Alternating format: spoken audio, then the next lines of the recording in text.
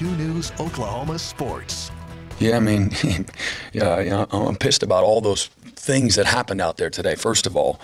And the players aren't out there trying to do it. So we got to help them. Sky high 1 week ago in Lincoln, Nebraska. Brent Venables' first Big 12 game as Sooners head coach. A very different story, very different set of post-game emotions, too.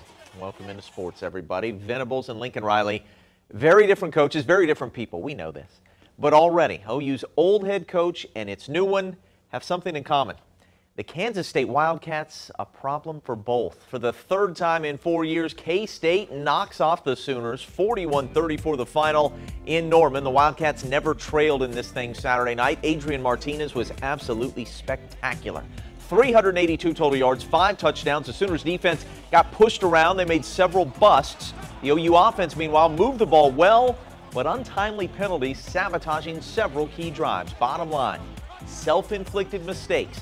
A killer in Venables' Big 12 opener. Just atrocious tackling, misfits from the very beginning.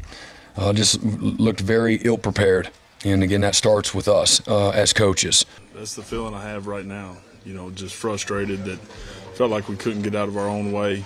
Ton of credit to Kansas State. They played their butt off. They're dang good on defense, but so many opportunities given away that we're standing here and it's a completely different story. Shoot, personally, I'd argue, we got to put up more points and put ourselves in position where, we complement one another, on offense and defense. And it starts with me. I touch the ball every play, so just got to be better at it. If I hadn't seen all the good, the cleanliness, the physical toughness, the fundamentals, if I hadn't seen it, then I would say, I wouldn't expect it, but I've seen it. And tonight it didn't happen. And so I'm hopeful that was an aberration. And we got things that, as a coaching staff, that we need to address and get better, put them in a better position. All right, let's move on to the AP poll released yesterday.